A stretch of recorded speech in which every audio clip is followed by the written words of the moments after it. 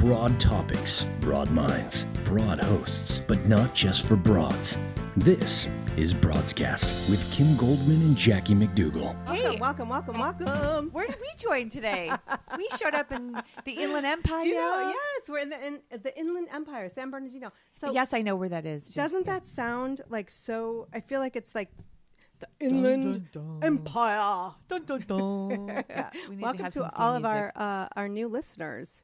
That's very, very exciting. So for those of you that didn't know what happened, we joined KCAA, and we are super, super excited to be here. Along with all of our other loyal peeps. Our peeps across the nation. I'm Kim Goldman, and this is my dear sweet friend, Jackie McDougall. That is me. She doesn't usually say it like that, but we are...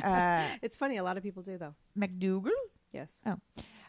We are the hosts of Broadscast, which is a fantastic show, we think, about and for women, about candid conversations that we like to have about politics and religion and parenting and relationships and sex, drugs and rock and roll, not really, and wine and food and parenting. And I think I probably already said that. But anything that kind of comes across our plate, we like to discuss it in great candor, and we are bro-friendly. That is always. But we sort of feel like every woman's voice matters, and so we like to bring our listeners into conversations that impact us on a daily life and dissect it. Absolutely. And we can also be found on the social. On the social. Yeah, we're all over the internet. We're trying to break the internet. And you here's can't a break rule. the internet unless you're Al Gore. And we have a rule. We are a Kardashian-free zone. So that's something that's important It's the to us. last time you'll hear that name. Yeah. So that's important to us. So not that we don't like pop culture and all things crazy that comes with it, but that's just something that we like to do here on the Broadscast.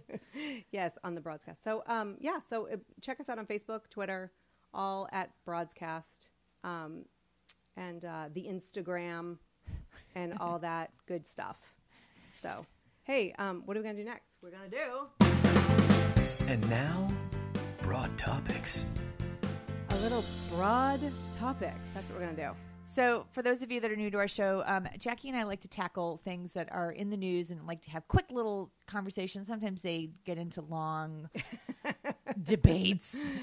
They begin as quick little tidbits. This week on our Facebook page, we posted a picture or an article, I don't even know what it was, with Chelsea Clinton's husband. There was an article that said Chelsea Clinton missed her daughter's first day of preschool, and she got annihilated for that, despite the fact that her husband and the nanny pushing the stroller with the baby in it were on their way to school, and he was there, and Chelsea Clinton was off doing some daughterly duties. Just campaigning for her mother who's running for president. Yeah. I mean, it's not like she was off getting a manicure, first and the of all. internet went up in arms and raked her over the coals for not being there for her mom. And so you made a good point. Not being there for her daughter. By the way, her daughter is 2. So it's not the first day of school. It's like the first day of childcare, which I apologize to mothers and fathers of children who are 2, because it is a big deal. I remember those first days, of school, of preschool. My kids were 2 as well. Right. And it was exciting, and it was very monumental, and but the alternative, it's not like she was left alone and just dropped off by an Uber driver. She was there with her nanny, who she, I'm assuming, spends a lot of time with, who is probably part of their family or assumed to be part of their family. And the dad, why did he get cast aside in that? I mean, despite the fact that he was on his phone for the entire walk to school, totally disinterested in what was going on. It's not like he knew that he didn't know that cameras were there. I know. The paparazzi's not exactly subtle. So I know. I kept thinking, dude, just get off your phone. Come on, we're trying to support you. Get off your phone. Exactly. I mean, because that's such a double-sided thing. Number one, dad was there, and that's very important, and that's equally as important. And kids need to have, those memories. Right. But he wasn't doing himself any favors. Okay, let's play devil's advocate. Maybe the kid was asleep in the stroller. We don't know that either, because the nanny was just walking along. I mean, the whole image. I mean, she looked mad that she had that job. I mean, she looked frustrated. But I I think, we are very quick to disregard the role that the men and the fathers play, and that it's something horrible that Chelsea Clinton did by doing a job, campaigning for her mother, being a good product of good parenting, depending on what side of the coin you like to fall on. I mean, she was working. Right. And now we've made that a bad thing because she wasn't there for her 2-year-old's first day of preschool or whatever, social care. I mean, but, what do we expect from the media that makes, Hillary Clinton's pneumonia battle something that's like she's got the plague? And they blow off the fact that Donald Trump is changed his mind about turning over his records. He's just the healthiest. No, I think he turned him over on the Dr. Oz show. He had him in his pocket. He didn't? I don't think he turned him over. That was the whole thing. And then I think that he wasn't going to discuss it. Now we're busted that we don't watch the Dr. Oz show. Really? We're busted now. That was a joke. No, I think that was the whole. That was the whole thing. His intention was to release his health records and his physical the results from his physical on the Dr. Oz show, and then he changed his mind. Oh. And so his whole thing is, I'm the healthiest president in history. Yeah, trust me. I'm just the healthiest. And he did acknowledge that maybe he's a little overweight.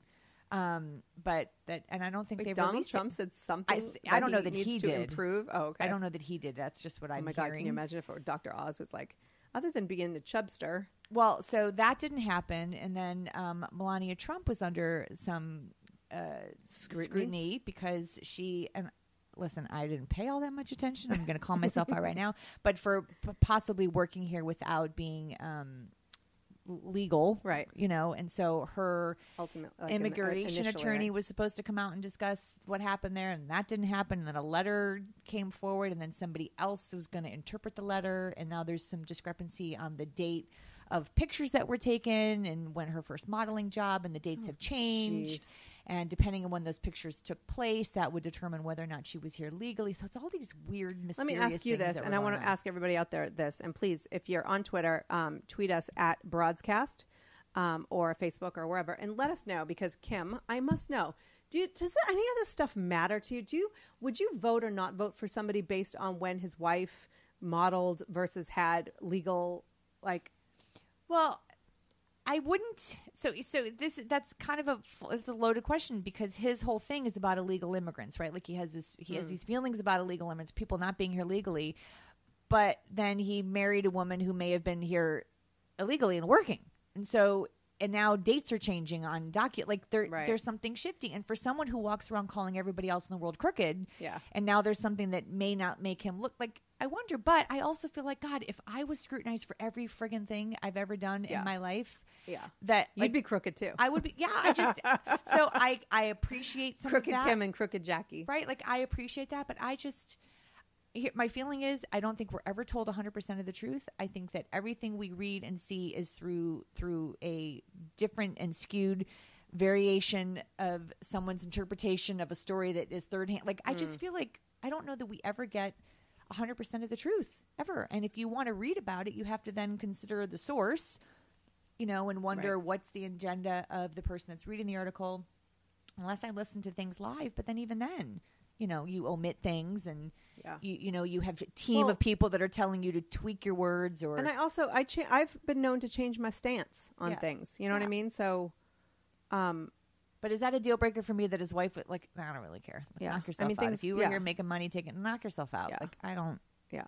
But I do think that all this hubbub about Hillary Clinton and her coughing fit and like that whole thing, like, and now like this conspiracy that she had a body double, like it's embarrassing. It's really embarrassing. Well, he's still trying to find Obama's birth certificate. No, apparently he now believes that he was born here. Oh, that's his no thing. He flip flopped again. Now he believes he was born here. My gosh, you'd think with all the flip flopping, he'd be in better shape. Oh, but comedy hour here on Broadscast. Yes. Wah, wah, wah.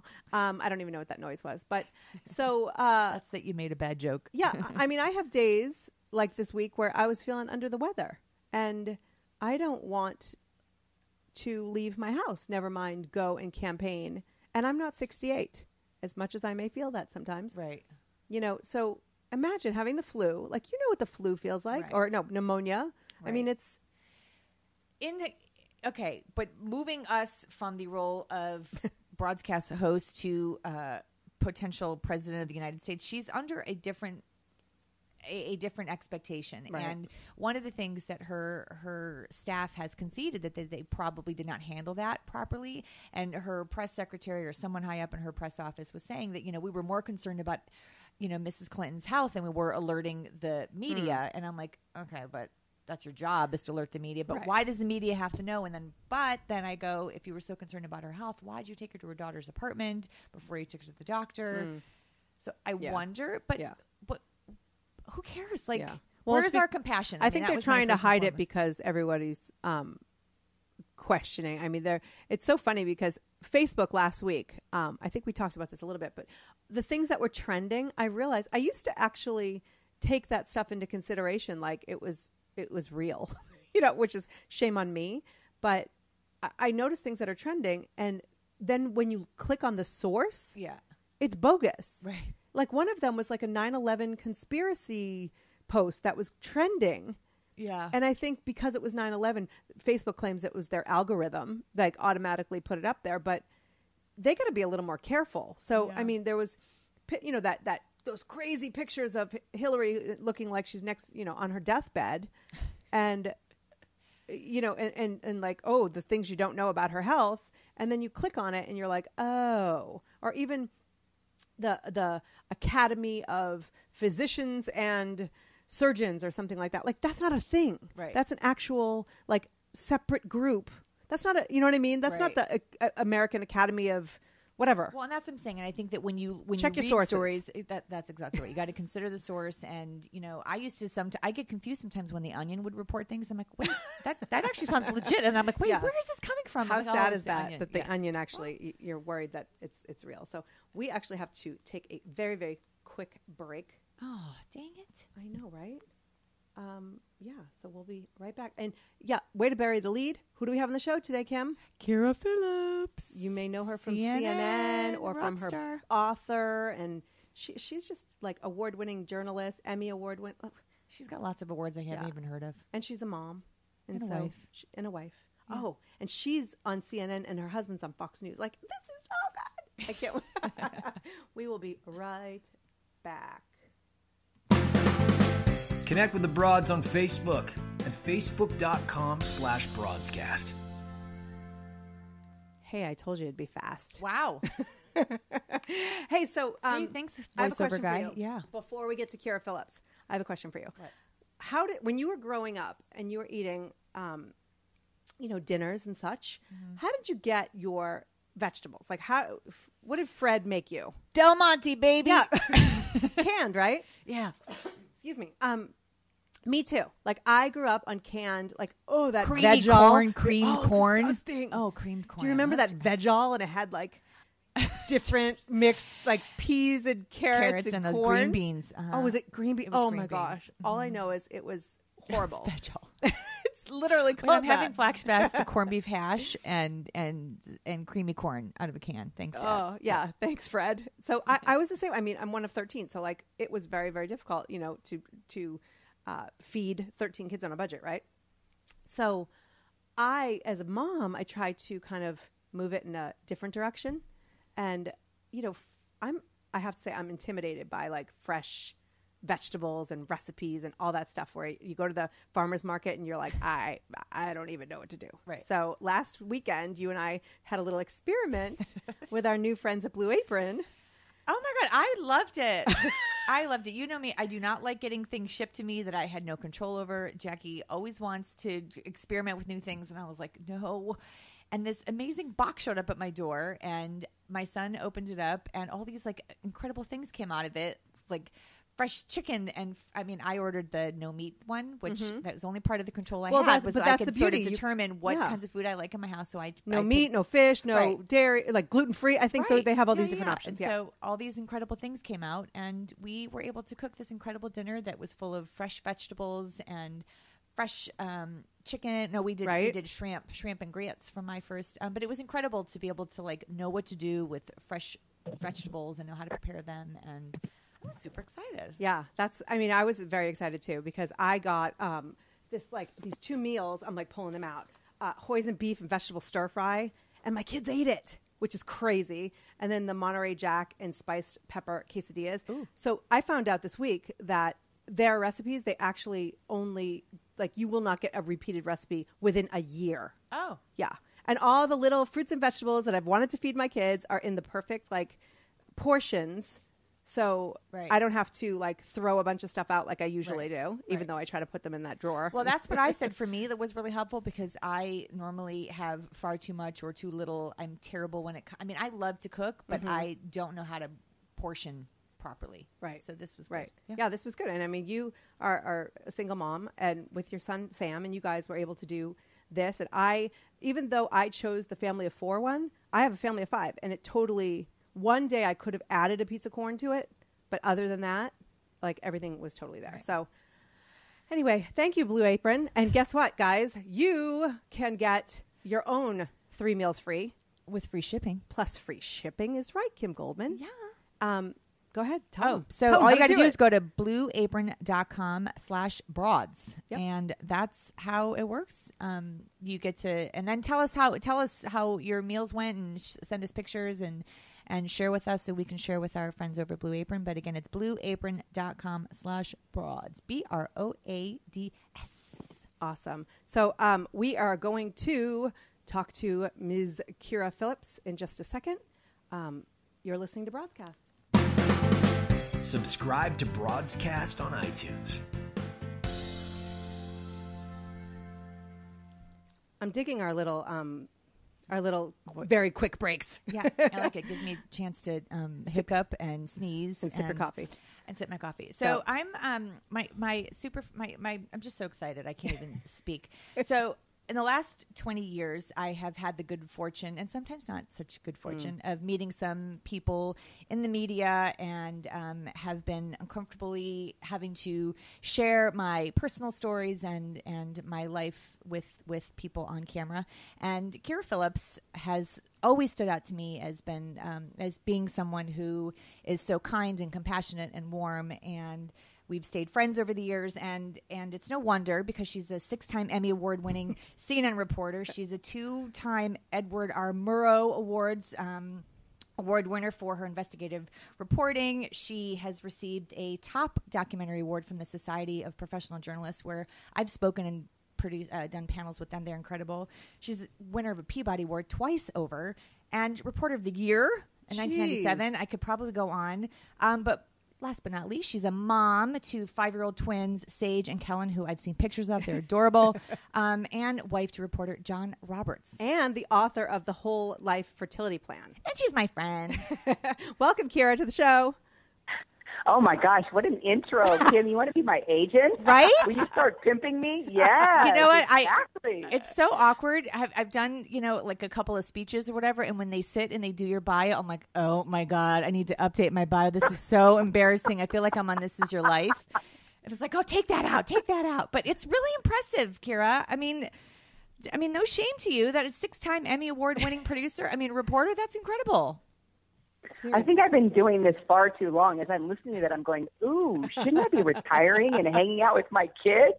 No, they're going to appreciate all that you do to make their lives better and more enlightened. It's funny that you say that, Kyra, because, your kids are what, 6 years old?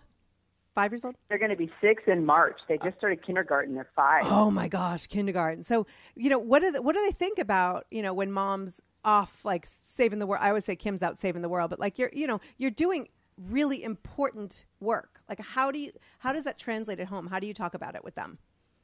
Well, it's hard because for them, it's like, why do you have to go to work, Mom? Why do you have to be gone so late? Why do you have to travel? And I love it. They count the days by sleep. So they go, okay, how many sleeps are you going to be gone? 3 sleeps, 4 sleeps? Why 5 sleeps? It just breaks my heart. And so what I've learned is if I explain to them what I'm doing, then they're fascinated. They ask more questions. They want to know more about the story. They want to know more about the person. And then I also explain to them that, mommy has to work in order to provide for your home and your clothes and your food. And I'll tell you many a times where, I've had to do the lectures on gratefulness. My husband and I are pretty well known for sitting them down and putting on a video of like a mission trip to Africa or, a video about poverty. I mean, we have no problem showing that stuff to our kids at 5 years old. And let me tell you, there comes more questions, there comes more compassion, and it sort of like silences this kind of greedy attitude that, I think it comes naturally, right? But you've got to nip it in the bud early on, or that's what creates, these kids that then just kind of expect everything to be handed to them. I mean, I worry about that all the time. Right. Do you, because you and John are both, John Roberts, your husband, he's a reporter for Fox News. Do you guys have to balance your schedules so that you're both not gone at the same time? Or how does that work with having two high profile personalities in the house? Heck yeah, it is hard, and it's funny. I always say, he works for the enemy, and then as Bill O'Reilly always likes to say, well, John, while you were at the witness protection program at a place called CNN, and then you came to Fox News, we're glad you came out of hiding. I mean, he's very funny about it, and we joke about it too when we do speaking engagements. And depending on what state you're in, you got a crazy Fox crowd, or you'll have a really crazy CNN crowd. So we have fun with that, but on a serious note, it's hard because right now he's on the campaign trail and I'm a single mom. And luckily with my job, I can do a lot from here, and I have a lot of my traveling done. Actually got a lot of that done before things got really crazy with the election. So it's hard, and we have to have a lot of conversations with our kids that it's not always going to be this way, but there are certain times where, we'll both be on the road. And that's where grandma is a savior. I always believe that having somebody in the family, right? It's so important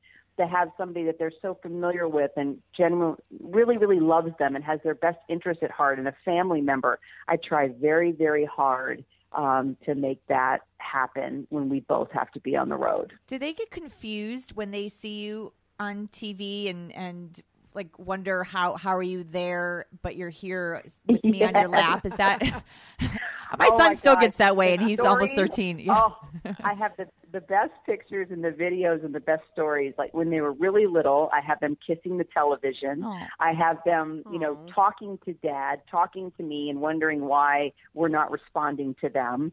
I mean, it's the most hilarious reactions. Now they understand, okay, Dad's on TV or Mom's on TV, and they sit and they listen and they ask questions. They even laugh, which is, I mean, my son kills me. He at 5 years old, he understands like witty jokes or comments and actually cracks up, and they'll make comments. Like my son even made a comment about Trump's hair one time, and my daughter, made comments about, Trump's lips. I mean, it's hilarious. They pay attention to these things, and they actually comment now on what's going on.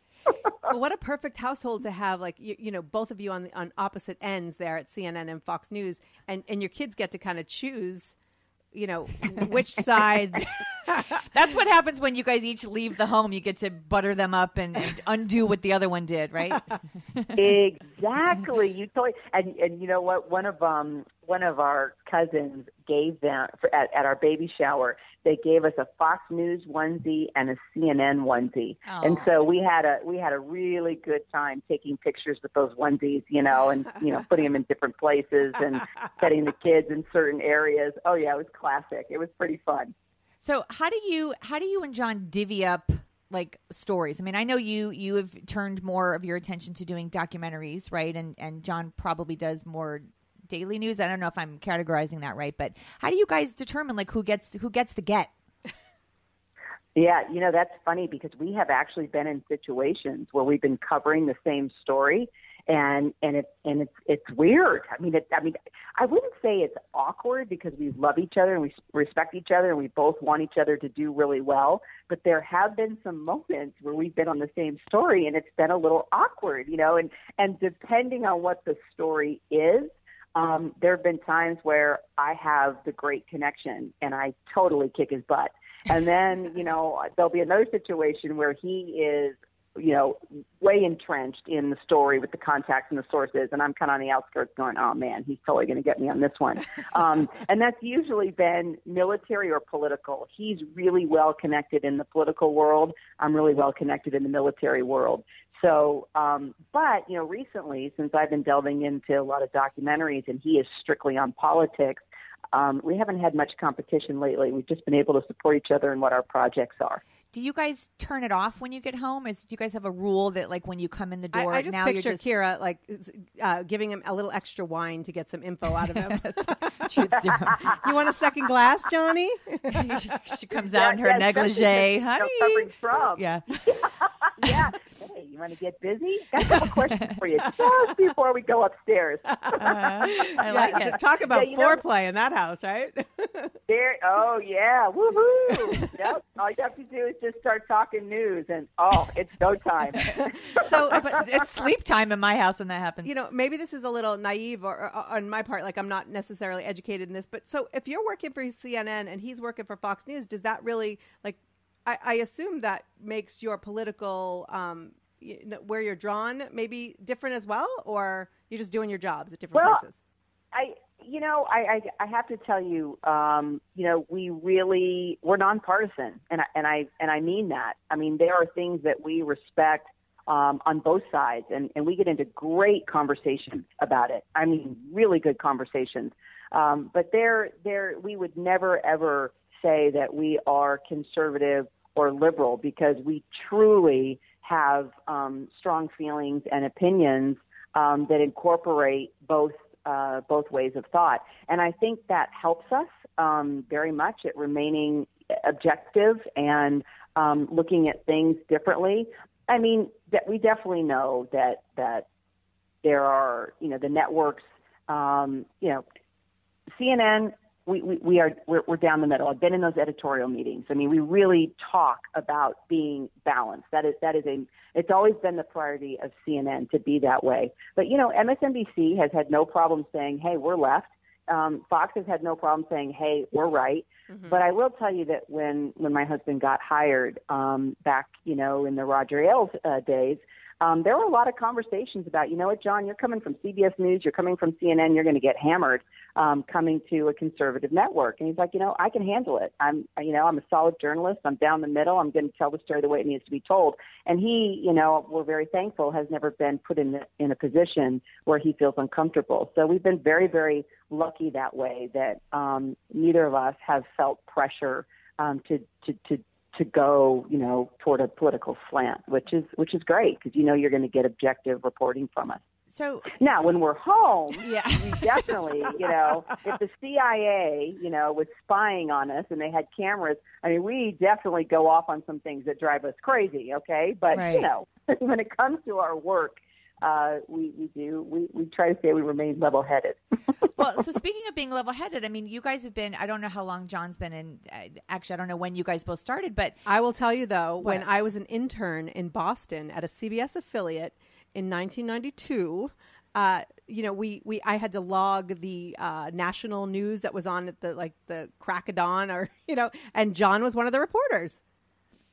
Oh yeah! Oh wow! So let's see. What you were working for CBS? I was working.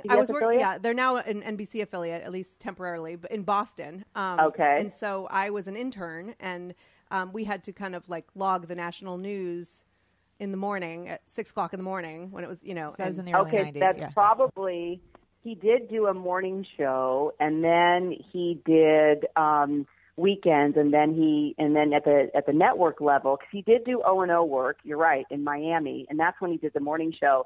And then when he went to the network in New York, he did the weekend evening news, and then of course filled in for Dan Rather. Right.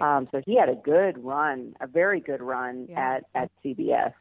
So speaking of having a good run, do you think that, I mean, for both of you, do you feel like, because you mentioned it before about being level-headed and being objective, that the news today really allows you to be level-headed and objective, considering what it was 20, 30 years ago? Do you think it's changed drastically, or are you? I mean, I as a viewer feel like it's so different than how I remember. People just want to get the first. They want to be first and not necessarily accurate. So how do you and John maintain what your ethics and your morals in that? No, that's a great question. And I think, number one, we really are true journalists. I mean, he was doing radio news in his teenage, early 20s. I started a school newspaper in the 4th grade. I mean, we are definitely true blue, okay, geeky journalists. It's in our blood. We love it. And we were trained in a time, and we grew up in a time, right, where, you needed to gumshoe, and you needed to build good sources, and you needed to be well read, and you needed to know your history, and you need to be a good listener. And obviously, through the years with television and the competition of television and social media, oh my gosh, anybody now can have a voice, right? Because of social media. Right. It has definitely changed the business, and it's really, really tough to navigate that sometimes.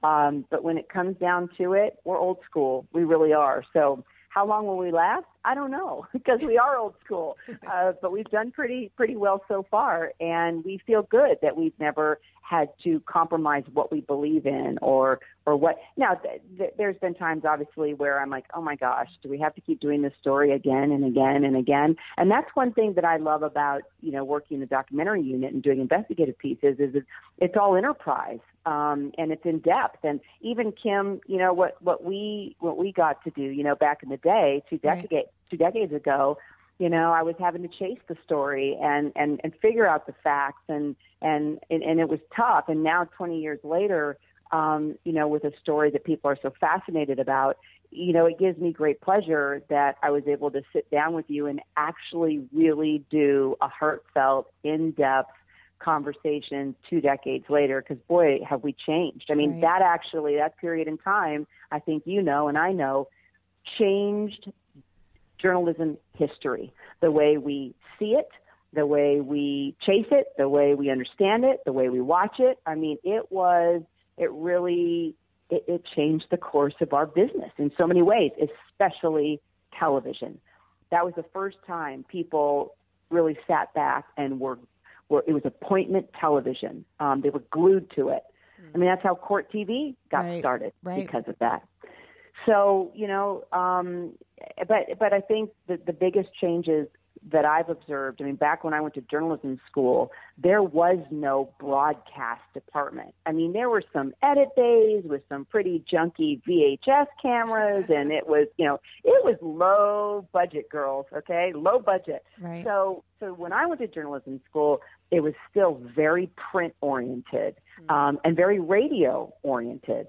And I sure knew what a Pulitzer was and what it took to get a Pulitzer, not so much, a TV Emmy. So I kind of, I was in that period where I had incredible professors that were in the business and really amazing human beings, and mentors and the real deal. So I'm thankful that I went to school and I kind of grew up in an era where it was still really raw and not impacted by television and social media yet. So if you're just listening to us, we have 6-time Emmy Award winning CNN reporter Kyra Phillips on with the ladies at the Broadscast. So, you just mentioned how long you've been in this business and where you started from. Do you think that it's difficult for a woman to be in this business and to have withstood all of the sexism and all of the, the difficulty with inequality? No, I don't. No. I actually think that women have an advantage in this business. I think that, and you'll see it. You'll meet you'll meet a wide variety, obviously, of women in this business. But gosh, and I have to think about how blunt and how transparent and direct I can be. I have to still all of it is good for us, but I don't know about your PR lady. Exactly, I know. I mean, when I retire, I'll tell you all kinds of really juicy stuff. But I do feel comfortable saying, and I mean this, that no, I don't think it's difficult for women to get into this business and do well in this business, because if you're smart and you got a great education and you love to write and tell stories, and of course it's a huge bonus if you're attractive, you got it going on, because people like to watch smart and attractive people. That's just that's just the nature of the business. That's what's happened. Now, there are a lot of people, too, that, are frustrated in the business. That a lot of people get a break because maybe they're, they're a pretty boy, or, they're a former Miss America or whatever. And people will judge and really look at those people kind of in a tougher way. But so I think, I went to college in the 80s, and that was the time where we were talking about breaking the glass ceiling. It was pretty much still white males when I was trying to get into the television business. And I remember my professor saying to me, you need to be different. You need to figure out what you can offer up that nobody else has. And, my mom was a teacher for the deaf. My dad was a Spanish professor. So I worked on my sign language. I worked on my Spanish. And that actually gave me huge inroads and opportunities. Sign language was unique and different. Spanish really helped me in the business because, the Hispanic community has, especially you guys know in California, where I grew up. I mean, you don't learn Spanish, Right. You've got to learn Spanish. I went the French route, so I don't know. I don't know why oui. Yeah. In Chicago. No, I just think you're a romantic. You're a true romantic. That's why. I took Spanish for 5 years, and I still have a little bit of trouble. I can say cerveza. Dos cervezas. I can say dos cerveza. Yeah. Cuatro. I'm good. Yeah. But, Kyra, I mean, here you are, we could go back to our intro here and describe all of the amazing accomplishments you've had as a journalist, but that wasn't enough for you. So you went and, not only had some fertility struggles on your, personally, but then, put yourself out there to help other people. Can you give us a little bit of the history, with your personal experience? Oh yeah, because I love talking about this, and I think that every woman can relate to this. We want to have it all, right?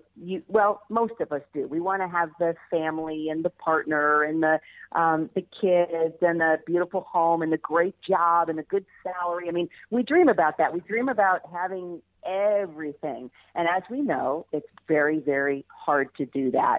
And I spent all my younger years chasing my professional dream and, unfortunately leaving some really nice guys in the dust. Didn't necessarily mean to. And believe me, I got dumped a lot too.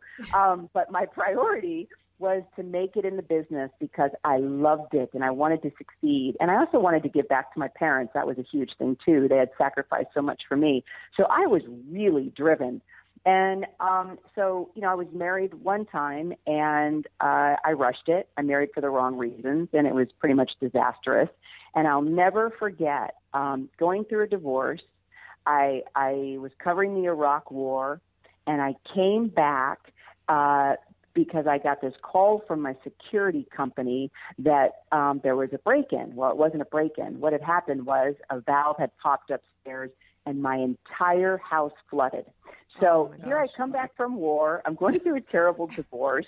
I'm 40. I just lose everything in my home. And I remember sitting on the front steps going, oh my gosh, what did I give up? What did I sacrifice? What did I do? I have just lost everything. Yeah, I've got my job, but I have just lost everything else that was supposed to make me feel complete.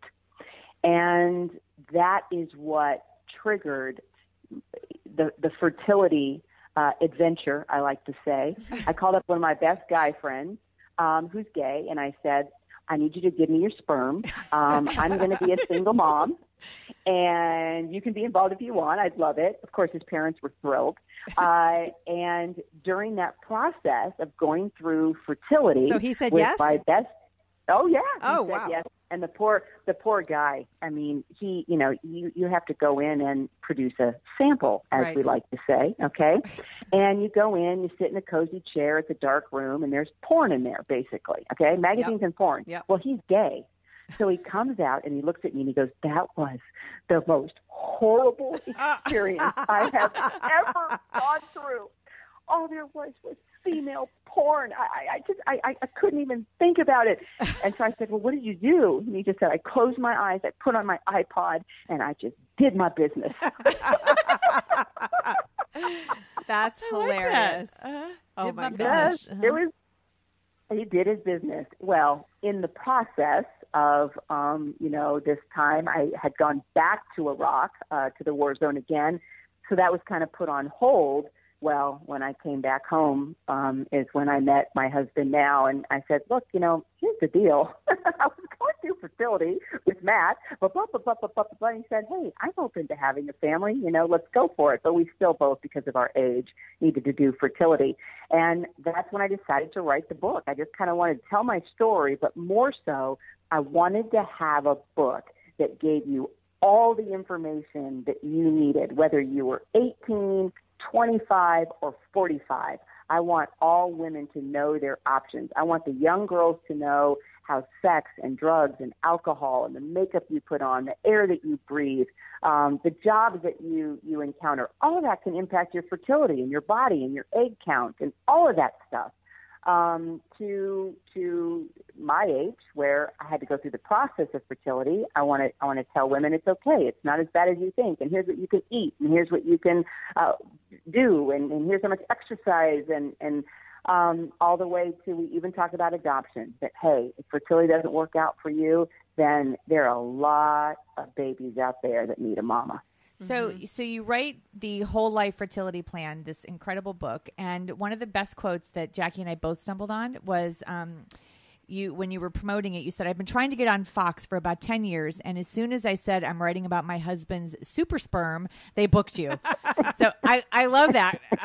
But was it hard for you? I mean, did John sign on to you being so open about your decision to go the fertility route? I mean, the fertility, what's the word? Like to go get fertility treatments. Yeah, treatments. Sorry. Oh. Like to be so open about it and yeah. Yeah, he was very supportive. He was very open about it. He was very proud. It's because he had super sperm. Can you imagine if he didn't? I'd be like, no. Yeah. He's like, write 2 books, honey. Well, he even said something like, he's a better swimmer than Michael Phelps. He had some great line about, about that. I thought, ooh, that was pretty good. So yeah, and I think that we both. I think the reason why we had no problem talking about it and being excited about it and being proud is because we wanted to make a family, and we had a way to do that in a time where. I mean, there was a time where that wasn't available. Right. If you were a woman and you reached a certain age, forget about it. You were done, which is why, so many women we know felt like they had to get married at 18, 19, 20, 21 and immediately start having babies because our biological clock just starts ticking from the minute we're born. Right. So that helps. I wrote about my best friend struggled with infertility, and it really did a number on her belief that she could be a mom or that she was destined to be a mom. And she really was like, maybe this is God's way of telling me I'm not supposed to be a mom. And I remember how hard it was for her to kind of reconcile because it's all she wanted to do. And she, for 5 years and, so many failed processes and one of the things I remember us talking about is like you're fighting so hard to be a parent, and I think that's something that gets lost when people think about being not being able to have kids naturally or having to have extra support in that process. Like the fight and the determination to be a parent, I just think is when so many other people are just like it's so easy for them and sometimes they shouldn't be right away, but like I love that determination, and I guess I feel like that gets lost sometimes. Right. And what really strikes a chord with me is when I see kids being abused.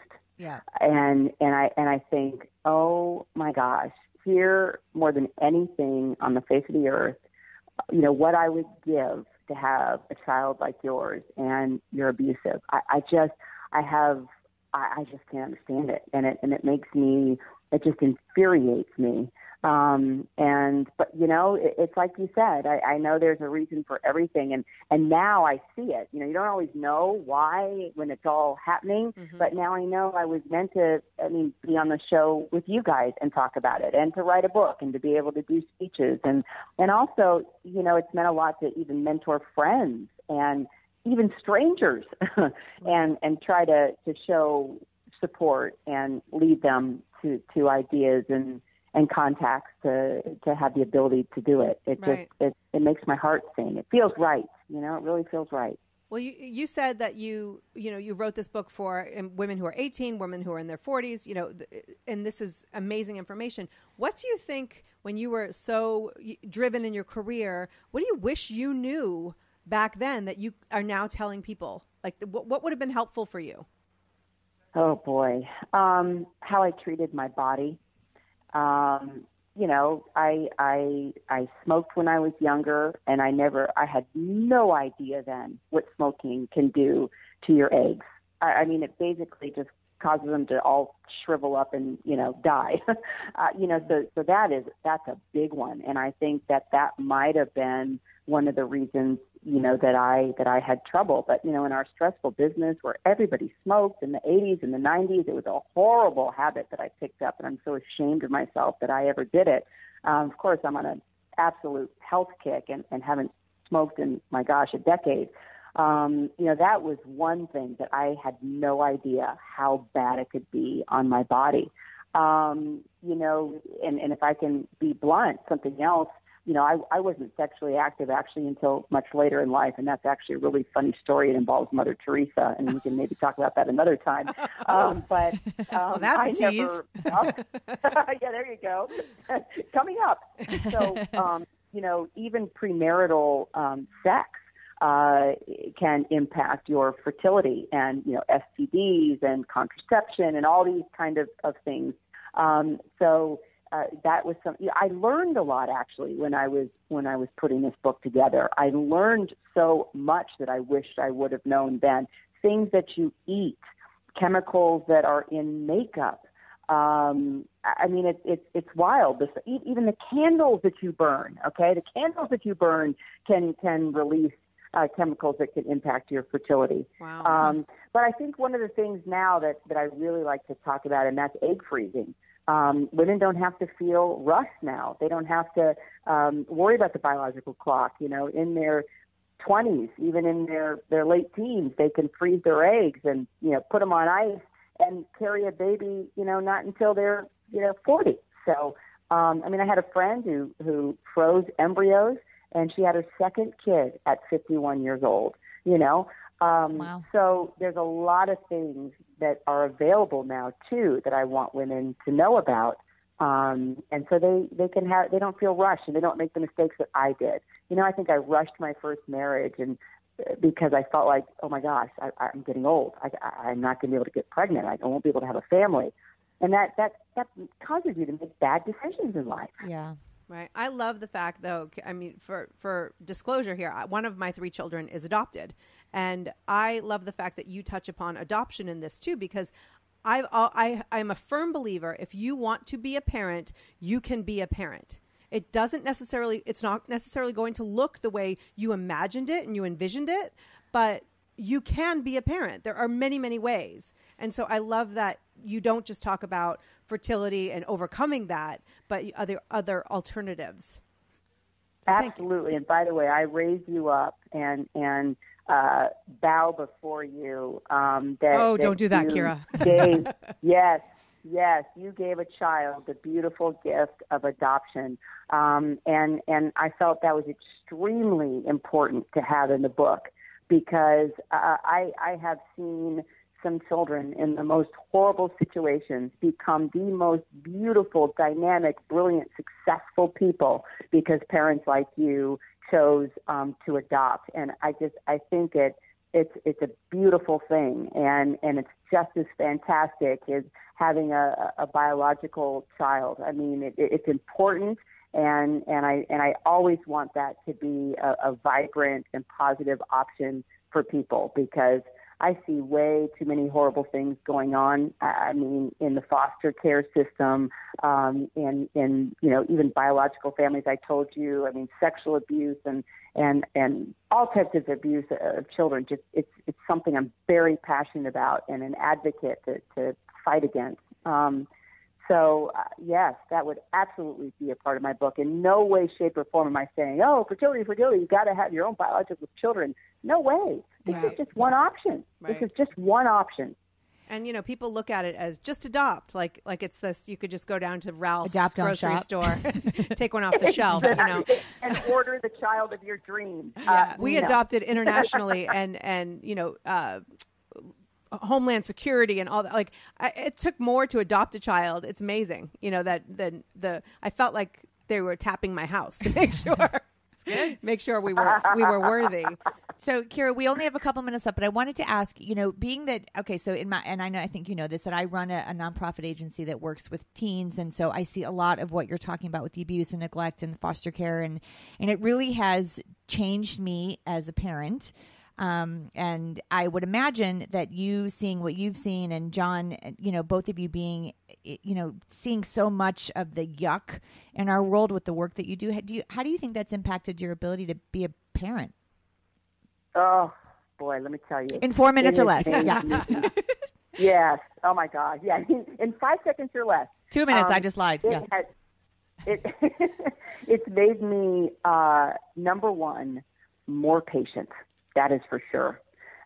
More patient, more compassionate, a better listener, just kind of taking a breath, being calm, and trying not to, you know, freak out when you're tired and you've had a long day and they are just picking at you, right? Right. And not only has it made me a better person with regard to those specific attributes, but I want to expose them to all types of families and economics, and so their eyes are open and they can be advocates for good and to look after their peers and other children. And, you know, so many of us just kind of live in a bubble, and I don't ever want to be that way, and I don't want my kids to be that way. Right. You know, I think it's our responsibility to look after other kids that don't have a voice. So, you know, it's really opened my eyes on that front, the advocacy front, and also just trying to be a better, calmer, more patient person. Well, Kyra, you've been incredibly gracious with us today. We didn't even get to talk about Mom Squad, and I apologize for that, but we'll put check out her podcast, Mom Squad, on iTunes. And we'll put a link up to... Well, and we want you guys, by the way, I want to tell you now, Christine even said to me, my co-host, she said, we've got to get Jackie and Kim on the Mom Squad show. We are again. Let me tell you. We're done. And you have to promise to tell us a story about Mother Teresa there. But... Done. Kyra, thank you. It. Like I said at the top of the show, you have been incredible to me and to my family, but I've admired you. I respect you, and I appreciate that you have maintained such integrity over all these years, and someone that I look up to. So I appreciate that, and I'm just happy to know you, and thanks for giving us your time this morning. Well, the feeling is mutual. Jackie, great to meet you. It's and so Kim, nice you know to how meet much you. I love you and your dad. Thank you. Pleasure. Say hi to John and the kids. This isn't the end, Kyra. This is just the beginning of our beautiful relationship. I love it. Of a beautiful marriage. Yay. Have a great day. Thank you. All right, guys. Bye-bye. Bye-bye. She is awesome. I know. I told you. Yeah, you did tell me. You did tell, and I believed you. And there's very few people that stay in this business and have really just managed to stay grounded and level-headed. And she really is. I've known her for a very long time, and she's always been a standout lady to me. So yeah. Hey, so let's hear what our voiceover guy Andrew Bowen has to say this time. Something important. Hold on. Subscribe to Broadscast on iTunes. Well, thank you, that was Andrew. compelling. Thank you, Andrew Bowen, for being our fabulous voiceover guy for all these years. So we only have a minute left. Oh. Our first day on KCAA. I hope you have enjoyed the show. Yeah, let us know. Have so much going on Broadscast.com. You can find past episodes. This is like our 97th episode. Oh. Yeah. You people are coming late to the party. Yeah. Join Next in. week Bring is our some beer. 100th. Yeah. Oh, my God. Whatever. Yeah. Bring some beer. So we are... you know, we're just grateful for you listening, and you can always find us on broadscast.com. Yeah, and chat with us on social media. Let us know what you like to hear. Let us know what you liked about the show, and we're not going to change it if you didn't, but I'm just kidding.